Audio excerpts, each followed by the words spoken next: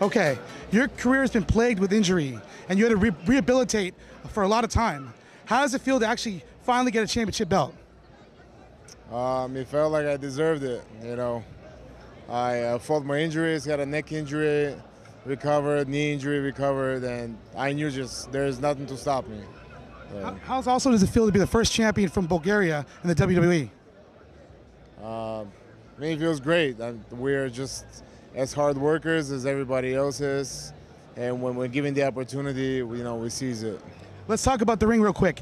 You had Swagger in the camel clutch. Did you not hear the bell ring? Why did you keep going? Why did you keep it on him? Because I can do whatever I want.